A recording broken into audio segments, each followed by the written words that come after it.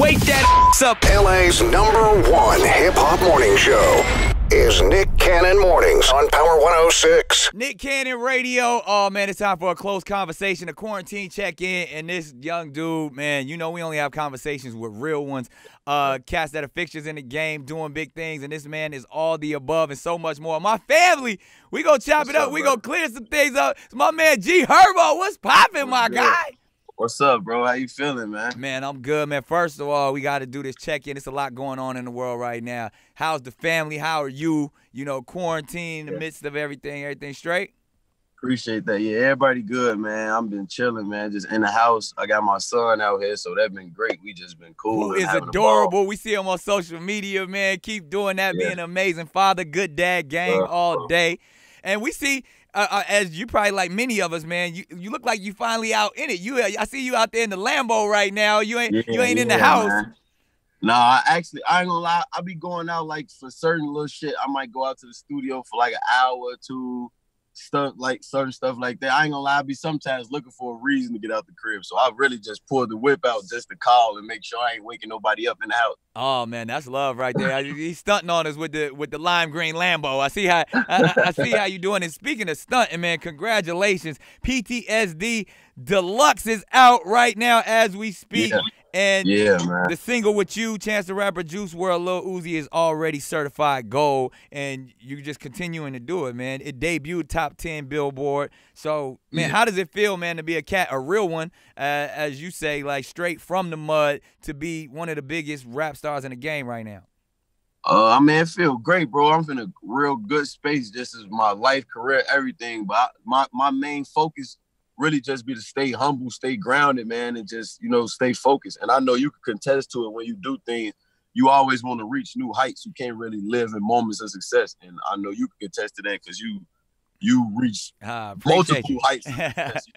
So it's like, I just be trying to not live in moments, bro, and just stay sharp for real, bro. Like, I work so hard. It's like, I feel like my hard work finally paying off, so I just be trying to keep it up. Yeah, and speaking of stay sharp, man, you one of the young brothers I truly got to commend because I've known you for a while, and you super intelligent. Just to say, like, you're one of them street intellectuals, man. Like, you ain't get here by mistake, man. I love the way you carry yourself, and you never try to put on for nothing. You rep the shot the way you rep the shot. You're doing some amazing things in the community, from revamping the high school to doing things for our guys in Cook County, you know what I mean? Sending them to mass during the corona, man. Like, what makes GHerbo say, look, I'm not just going to be your typical rapper. I'm going to actually, one, show my intellect, and then two, actually put on for my community.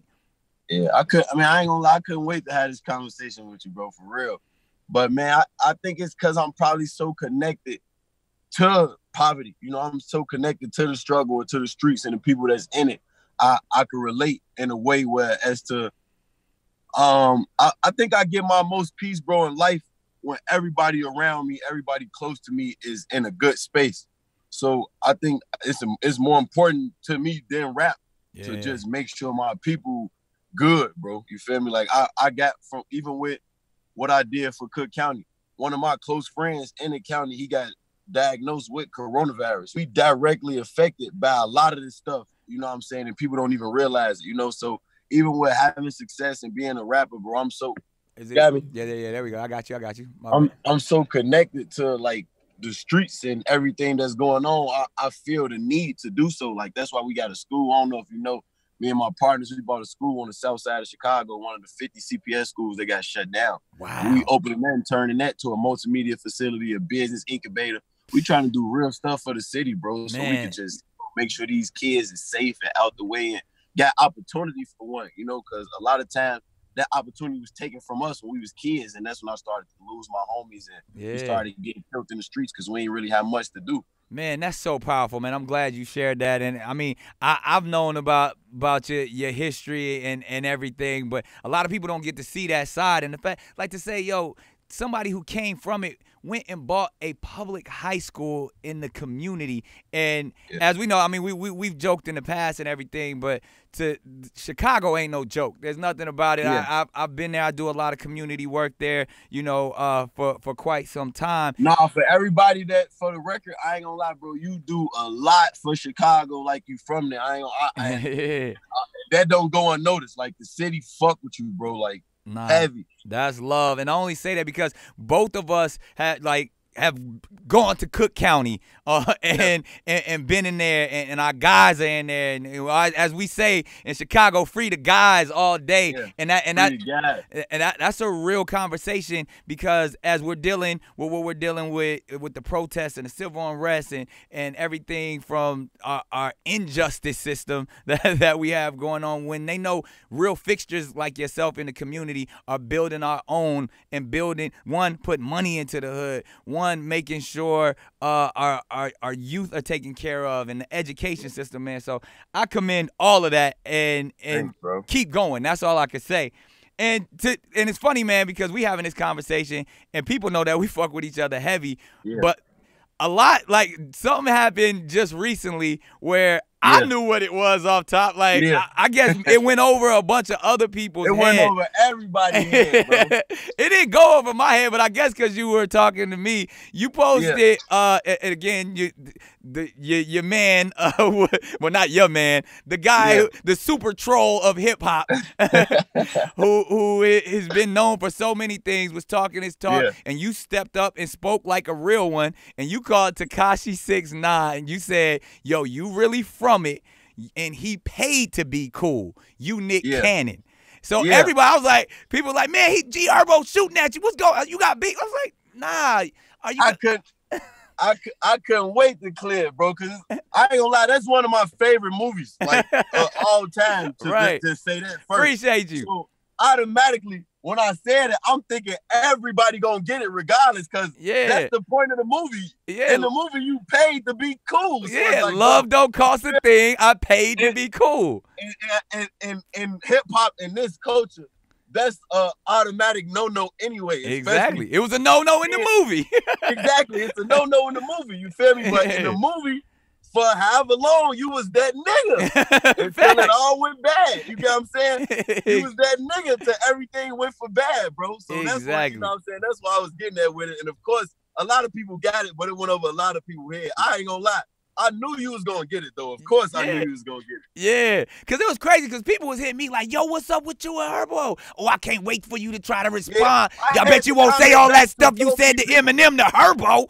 I sent I hear my homie coming back like, man, y'all so fucking dumb, man. Y'all ain't never seen Love Don't Cost a Thing, bro. You think to be cool, man. And that's because I know you my guy, so I know I wasn't. And like that's the funny thing. Like, we've been on Wild 'N Out and we join each other and go in. Like, you made fun of me for Chirac and all that type of stuff. So I know how we real people. So when that happened, I didn't think nothing of it. But for everybody that thought me and GHerbo had beef because he called Tekashi 6ix9ine Nick Cannon, this is my brother right here, and I'm so proud of this dude. When it's genuine, bro, you don't even gotta have a conversation till you have a conversation. You already know it's love, and that's how it automatically was like that. Man, and I got nothing but love and respect and admiration. And you still taking it to the top. Like I said, we killing it with that PTSD right now. The record is fire. I mean, tell me a little bit about that, man. Juice WRLD, Chance the Rapper, and Lil Uzi on the same joint. Yeah, that's crazy, bro. I ain't gonna lie. It was a special song from the jump. Like, when I recorded it, I just recorded my verses. And I hawk Juice down, you know what I'm saying? Because that's my brother, that's my little brother, of course. Yeah. I'm with him every single day, you know, God bless his soul. And I was just hawking him down because I'm like, bro, you got to do this hook. I don't want nobody else to record this hook. You got to do this hook talking about PTSD. Like, you feel me? Because I wanted the song to tell a story, bro, and it did. Where I was able to capture my thoughts and my feelings on me dealing with my anxiety, my PTSD head on. Juice doing the same thing. Chance being from Chicago and him telling, you know, speaking on his anxiety, his PTSD from a whole entirely different point of view from how he grew up, you know what I'm saying? And Uzi doing the same, and all of us coming together genuinely because we fuck with each other, bro. That's hard to do, especially when you got artists of that caliber. Every last one of those artists are much bigger artists than me. So for them to come together on my record no egos or anything, just to fuck around, bro. It was crazy, and it was a special record. I wish my little brother was here to celebrate it with me, but man, it was. And the most important thing about the record, bro, I hear all the time, like it really helped people. You know what I'm saying? Like I be hearing people who not even really my fans who like the song. You know what I'm saying? That's love, man. And hey, it's a special record. I feel like it's one of them joints that's gonna go down in hip hop history. And you know, we all don't get those. So salute to you for making that happen. And speaking of going down in history, and salute to you, it is that time. You my bro and all, but you see I got the vest on.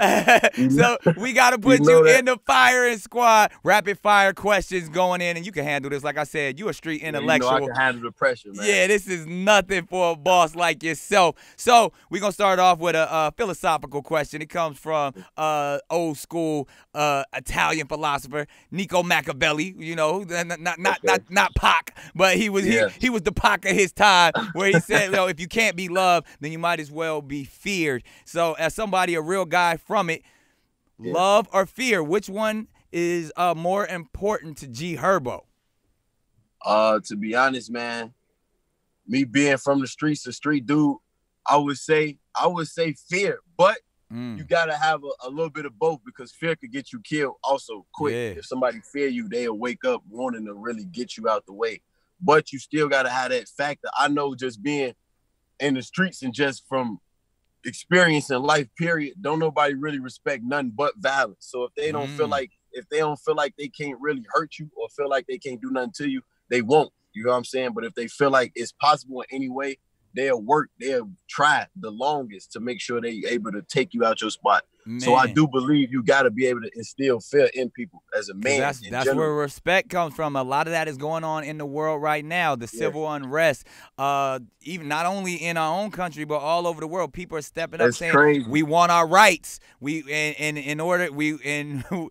fight for our rights. So that's crazy. One of my other favorite Machiavelli quotes is about the one with the lion and the fox, man. All right. Where they said, a lion can't protect itself from traps. You know what I'm saying? So you got to be smart like a fox, and a fox can't protect itself from the wolves. So you got to be dangerous like a lion. You got to be both.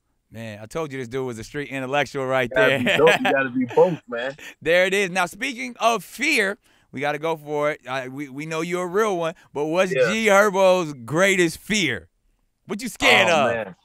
My greatest fear, really, to be honest, is regret, man. I don't like living in regret and doing things that I didn't do. Like I think my biggest fear in life, because I ain't gonna lie, I used to have a lot of fears when I was in the streets. I used to fear going to jail. I used to fear dying.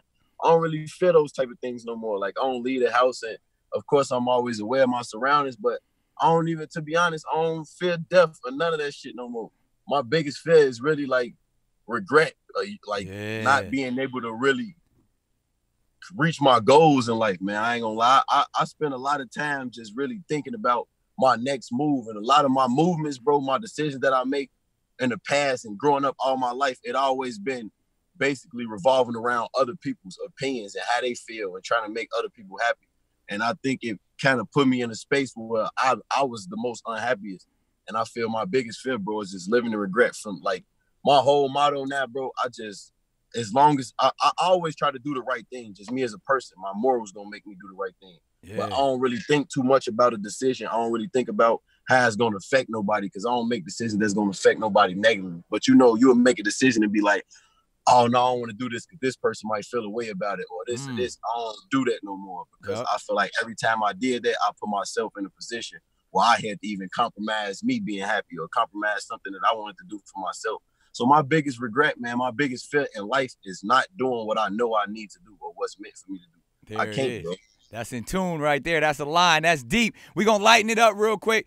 GHerbo's favorite movie. Now, you already said Love Don't Cost a Thing was one of them. But that's definitely one of my favorites for sure. But my top favorite all time will probably have to be Goodfellas. Ooh, Scorsese.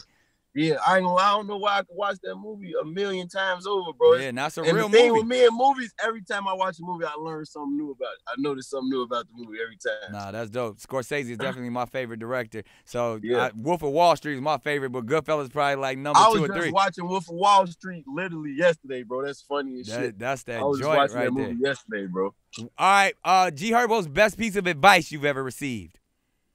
Oh man, my best piece of advice. Somebody told me, man, you worry too much. Just trade all your fear for faith. Because every time that I worry, it's like I be stopping myself from really doing something. I worry too much about shit. And the best advice, I literally tell myself that all the time. When I think about shit, I be like, man, don't even trip. Turn It your is fear what it into is. faith. You know what I'm saying? Yeah. And I seen like when watching The Last Dance, of course, they've been going viral. Yeah. And Mike said, like, why would I worry about missing a shot that I didn't take? And that just applied to the exact same thing that I'm saying. You can't really live in fear, bro. It's just everything happens for a reason. So when you come across these obstacles and you feel afraid, you're not supposed to, because it's gonna be in front of you regardless, man. It's for real. And I ain't gonna lie, that was the best piece of advice I probably ever received. And I tell myself that all the time. Like, turn your fear I really into be faith. praying, saying trade all my fear for faith, bro. And I ain't gonna lie, that's how I move. There it is. Worst piece of advice GHerbo's ever received. Oh shit. The worst piece of advice I ever got, man, probably was it was probably to stay in the streets. A lot of to stay in the streets. You know, I had a lot of advice, a lot of people close to me that wanted me to really like not remove myself from the streets and chase this rap shit. And that was one of the hardest decisions I ever made, bro. I tell people that. Well, and I'm I try glad to you tell my ain't listen. fans as much as possible. I didn't listen, man. Some told me, some in my heart told me like, nah. And now look, you feeding the streets. You gave back to your community because you walked and stepped out on your dream, man. That's a powerful thing. I walked by faith on that one, man. There it is. All right, now GHerbo's greatest accomplishment. My greatest accomplishment, like I you know, I can't really say because I don't be living in the moments, but I think my greatest. I'm saying as you sit there talking in a lime green Lambo. Look, nah, this ain't nothing right here. It's like I got plenty of these. Nah, I ain't gonna lie. My greatest accomplishment, man, is really just being a father of my son. I was gonna say that anyway off the top. Just really me being a father, man, spending time with my son, because I see so much of myself in my son, and I be gravitating to it make me want to be a great father because I know how much he looked up to me. Like my son adore me, bro. Like every little thing I do, he follow. I really gotta watch. Like, you know how they say you gotta watch what you do in front of your kids? Yeah. I definitely gotta watch what I do in front of my kids. He's like super I can't smart. put nothing, You see it. I can't put nothing in a drawer in front of him, like anything like that. You know what I'm saying? It keep me sharp, bro. It just keep me on my toes, because I ain't gonna lie, my dad was a great father, man. So I learned from everything he did and didn't do. And it just made me be sharp. My greatest accomplishment, though, man, is being a father to that little boy, though, for real. There it is. All right, we GHerbo's biggest mistake. My biggest mistake, let me see. My biggest mistake was putting Nick Cannon name in a tweet. No. Yeah, that was one of my biggest mistakes right there, man. Tweeting about my brother. But no, I think my biggest mistake was probably not following my first man. I got arrested with some guns. In 2018. Yeah. And I would say that was one of my biggest mistakes, because that was a big setback in my life. Yeah. And I wasn't listening to myself, man. I knew I was supposed to be moving much smarter. I was just outside by myself, you know what I'm saying? With guns and shit like that. So but like you said, that L stood for lesson right there. You learn from it. It definitely stood for lesson, man. And I ain't gonna lie, I make one mistake, but I can't make the same mistake twice. Don't do that. All right, now if you're stranded on the island, you only can take 3 things. What are those 3 things you taking? Oh shit. Stranded on the island, you can only take 3 things. One of them gonna be a PS4, PS5 now since they coming out. Yeah, facts. The other, I'm gonna take my son. And the third, I don't really care about a cell phone, to be honest. Right. Plus, you got the PS4. You can communicate through that. I don't really give a shit about my cell phone. I'm going to take a loaded refrigerator. That can count. So you can eat. If I can eat good, have a video game, my son, we chilling, man. I can survive on the island. There it is. All right, GHerbo's favorite cuss word. My favorite cuss word is probably fuck, motherfucker. Motherfucker, probably. I ain't gonna lie, that's my favorite family cuss word. I wish I could get my uncle on the phone right now. He said I got an uncle who was married. He been married in my family for probably 35 years, bro. And he say the first word he ever heard when he came in my grandmother's house was motherfucker. And from then on, he never stopped hearing it. He say that's the family cuss word. That's what everybody say. Yeah, he say I was raised off motherfucker. That should be funny. I love it. I love it. All right, man, we got to do this. We do top 5 here. I want you to give me the top 5 Chicago rappers. Top 5 greatest Chicago rappers. Top 5 greatest Chicago rappers. Greatest. Oh, that's a good ass fucking question, man. And that's hard. And I'm gonna give you my top 5. Yeah, this is your top 5. Ain't no wrong answer. And it's not even in order. Ye. Kanye. Yeah, Ye gotta go top 5 for sure. Yeah. Ye. It's another top 5. I would have to give it to. I gotta put Chief Keef in there. Chief Keef. Gotta put something in there for what? For everything, something good. Yeah. This is a good top 5 already. Yeah. Chicago rappers coming out of Chicago. Out of town rappers coming out of Chicago. Yeah. Juice WRLD all the time coming out of Chicago. That's 3. Juice WRLD. I'm not even proving myself, bro, because I'm so passionate about music for real. That's love. You're an honorable mention. Yeah. 4, I ain't gonna lie, my little brother got it. Polo G. Ooh. Shorty going down in history. Wow, Polo G. I fuck with my little bro. Polo. And now we gotta go OG. You went young boy. You gotta go OG. We gotta go OG. And look, and I actually was gonna say him like 2nd or 3rd, but I'm gonna just save it. I gotta say Common, my big bro. Oh, I love it. I'm glad you did that. That's my top 5 right there. Man, top 5 Chicago rappers from GHerbo right there. That's heavy 5, right there. And that's off impact that they had on me. You know what I'm saying? But that's like even you put some real spitters in there. You put some numbers in there. Like you put real guys in there. Like that's that's my top 5. I don't think people realize like how hard a lot of people is that came out of Chicago. You know what I'm saying? I always say Chicago got the best rappers. I'll say that hands down. You feel what I'm saying? Like Twister, I ain't forget about honorable mention. Definitely one of the top legendaries, man. This man right here in the car with me, he one of the greatest rappers to ever come out of Chicago right here, Mickey Halsted. Oh, you know what's good, Mickey? What's good, family? I ain't gonna lie, Chicago got Chicago got it. We do Polaroid. We do this all the time. The hardest to ever come out of Chicago. I really wanted to do a top 10. Dirt, you feel what I'm saying? Dirt. Oh, yeah, he gonna keep going. The 5 that I named, man, that's a solid 5 though. I love that 5. And what I always say in top 5 when we do this, we do the top 5 cities. The top 5 cities. I definitely gotta go. Chicago got the best rappers.